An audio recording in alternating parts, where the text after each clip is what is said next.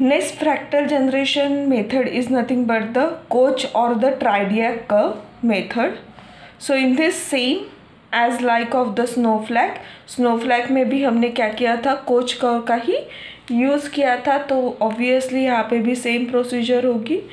तो steps to generate the triadic curve are started here. So first step is divide a straight line in 3 equal parts. So we have divided, this is the straight line, this is the straight line.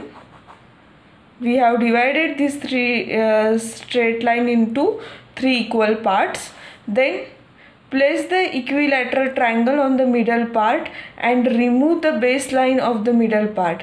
Now the curve has 4 segments. Okay, so ये जो इसे हमने क्या किया, 3 parts में divide किया, और ये जो मिडल पार्ट है उसे क्या किया, हमने मिडल पार्ट को इक्विलैटरल ट्रायंगल में कन्वर्ट कर दिया, रिप्लेस कर दिया, राइट. और ये जो लाइन सेगमेंट था इसके बीच में का, उसे क्या कर दिया, रिमूव कर दिया. Now we have the 4 line segments. Okay, now divide इस segment into 3 equal parts and repeat the step 2.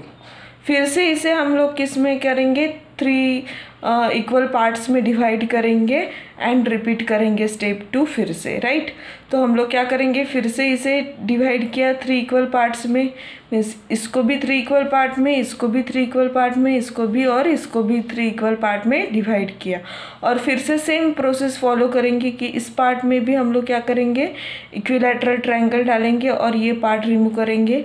Then इस पार्ट में भी इक्विलैटरल ट्रायंगल डालेंगे और ये पार्ट रिमूव करेंगे. सेम इस पार्ट में भी इक्विलैटरल ट्रायंगल डालेंगे विद द 2 साइड्स एंड ये पार्ट रिमूव करेंगे.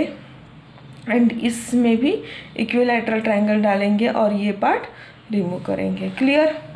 Now this repetition goes for infinite times, means ये रिपीटेशन हम लोग इनफाइनाइट टाइम्स कर सकते हैं.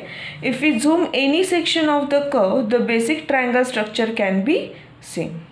तो ये हम लोग जो रिपीटेशन है वो इनफाइनाइट टाइम यहाँ पे अप्लाई कर सकते हैं.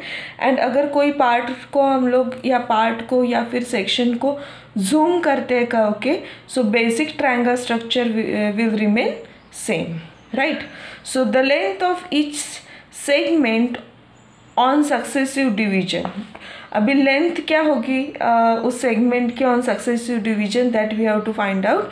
सो फर्स्ट लाइन सेगमेंट को हमने जब 3 में डिवाइड किया था और एक को फिर से इक्विलैटरल ट्रायंगल में रिप्लेस किया था, तो उसकी लाइन सेगमेंट की लेंथ क्या होगी, λ1 = 1/3, बिकॉज कितने इसमें हमने डिवाइड किया था, कितने पार्ट में, फर्स्टली 1/3 पार्ट में. और n1 = 4, मीन्स उसे डिवाइड करने के बाद 3 इसमें और ये इक्विलैटरल ट्रायंगल में कन्वर्ट करने के बाद कितने पार्ट्स मिले हमें, कितने सेगमेंट्स मिले, 4. That's why it is 4. ना उसे फिर से डिवाइड करने के बाद 3 इक्वल पार्ट्स में और हर एक पार्ट को फिर से इक्विलैटरल ट्रायंगल में डिवाइड करने के बाद क्या हुआ, हर एक पार्ट को फिर से 3 में डिवाइड किया, तो ये क्या हो गया, स्क्वायर हो गया. और n2 = इसका स्क्वायर हो गया. क्लियर.